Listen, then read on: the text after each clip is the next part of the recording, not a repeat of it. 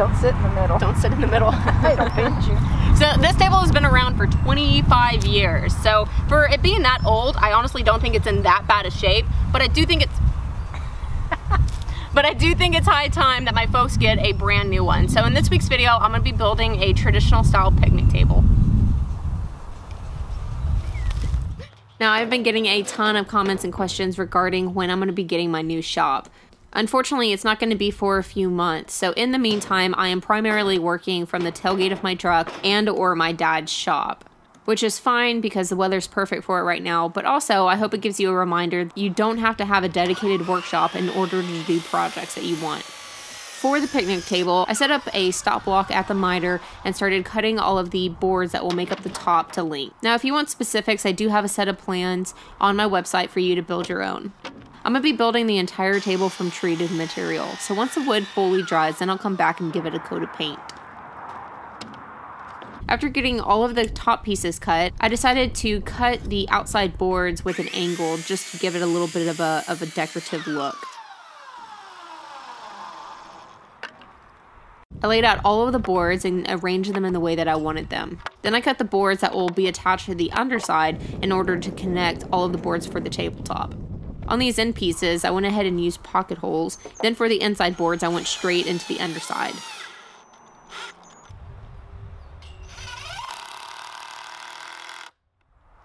Next, I moved the tabletop up to some sawhorses and started attaching the legs. And since I'm building it upside down, it's also acting as my makeshift workbench. To attach the legs, I clamped them in place in pre-drilled hole. I used carriage bolts with some flat washers and nuts to attach them. After getting in one in each leg, I could then remove the clamps and then repeat the process in order to put a second carriage bolt into each leg.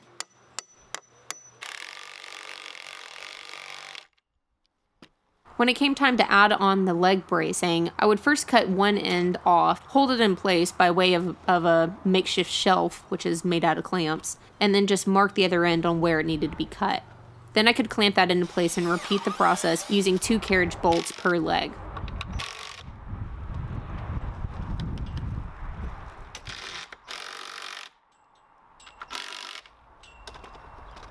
Now you could stop there, however, I decided to come back with the diagonal member just to give it some more left and right stability. Now if you have a helping hand, then it would be great just to each take an end and flip it over. But if you're like me and you're working by yourself, then you just gotta take it slow and be a little creative. Woo! I'm a champion!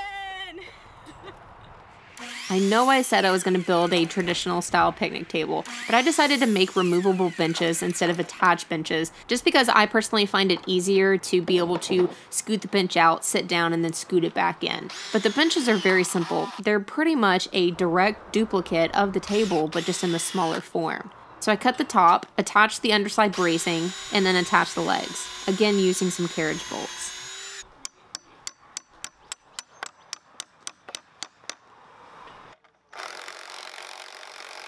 However, when I put the first bench down and sat on it, I realized that it was just a tad bit too low. I called in my dad to get a second opinion.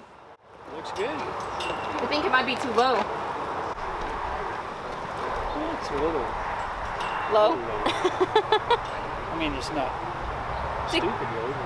It's kind of maybe a little low.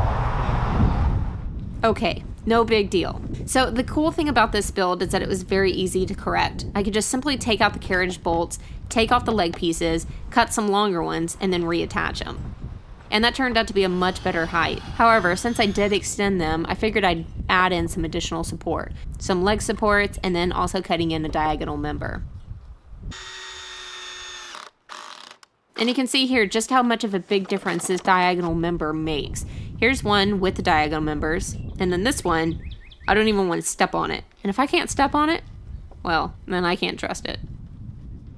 With all 3 pieces done, I loaded it up in the back of my pickup truck, actually using those lumber racks that I made last summer. Man, they come in handy. Hey, that's cool. That is cool.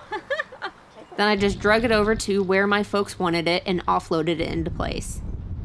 Now this is a very quick build, so if you're looking for a fun springtime project to do, maybe even with the family, then I definitely recommend this one. One last test. Yep, I trust all 3 of these pieces. That's going to be it for this one. I hope that you enjoyed the video. I'm definitely going to get tons of use out of this. If you would like to build your own, then of course I have a set of plans on my website, and I will link to those in the description below. Big thank you to Rockler for supporting my channel, and as always, I will see you on whatever it is I'm working on next.